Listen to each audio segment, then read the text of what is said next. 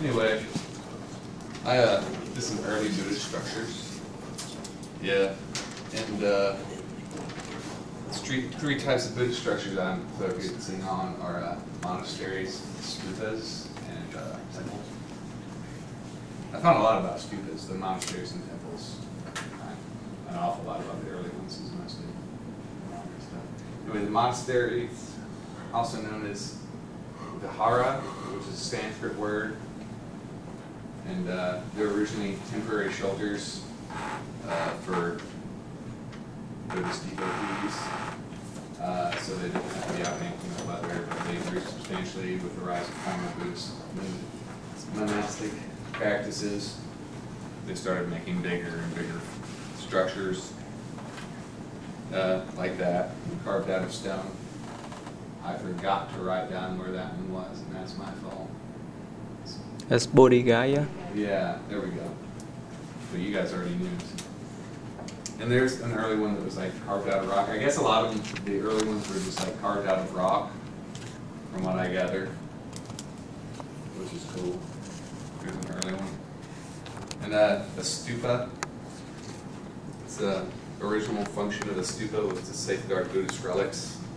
And those stupas are built in a rounded and hemispherical design.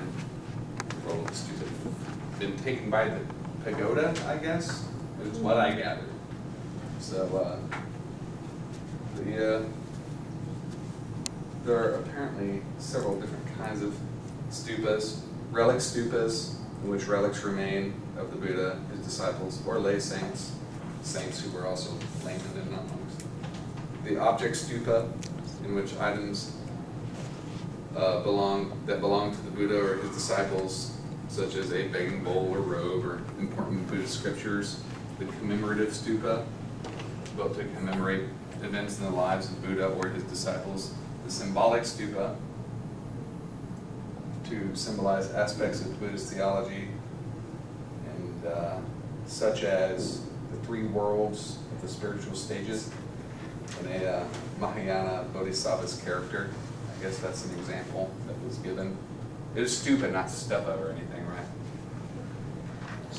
Okay, good. I didn't want to be up here saying it. In the devoted stupa, constructed to commemorate visits or gain spiritual benefits, usually at the site of prominent stupas that are regularly visited.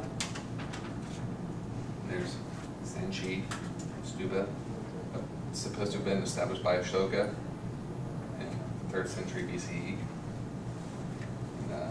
Lakmek, in northern India, is believed to be the world's oldest, which was, I mean, I found on sources that a couple different ones said that they were like the oldest known or like the oldest surviving. It was a little confusing, but the consensus was that this was supposed to be the oldest one in India. And in Tibetan Buddhism, there are apparently 8 different varieties of stupas representing different things. In the top spire, not necessarily the spire, but there's like a bit below the spire that I guess like gives a signal as to which one it is. And I found a cool graph of that. The lotus blossom enlightenment stupas, stupa of many doors, and we'll read them there. I was gonna do several slides of what the significance of each of them was, but that was a lot of information. But yeah, it was kind of neat that they do that. And also you have temples, or shaityas, I don't know the pronunciation on that, but also known as shrines. The Buddhist shrine or temple, which includes a stupa within its confines, I suppose. That's what I gathered. Similarly, shaityas were freestanding structures, while others were cut into living rock. The goal of building these was to be able to house a larger amount of devotees, provide shelter for them, and most of them included a large devotion room with a congregational hall that's attached, so you would do your devotions in one room, and then they had another kind of, not necessarily socialized, but hall to congregate in. And there's a borough Borobudur, and this is in Indonesia, and those are pretty neat looking. But I don't really know if that's the best shot of showing the whole structure, but it's the neatest looking picture. And this is an excavation of one that was probably very old enough to have to be excavated. And that is all I have. So.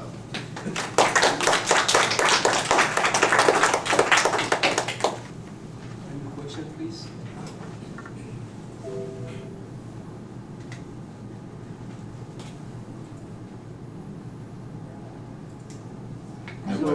Oh, yeah. I think you said that there was 8 different representations, or they represented 8 different things. Yeah. So do you know? Well, the Tibetan one? Or the other one? I think the Tibetan one. Yeah. That's okay if you don't. No, do I know? No. Okay.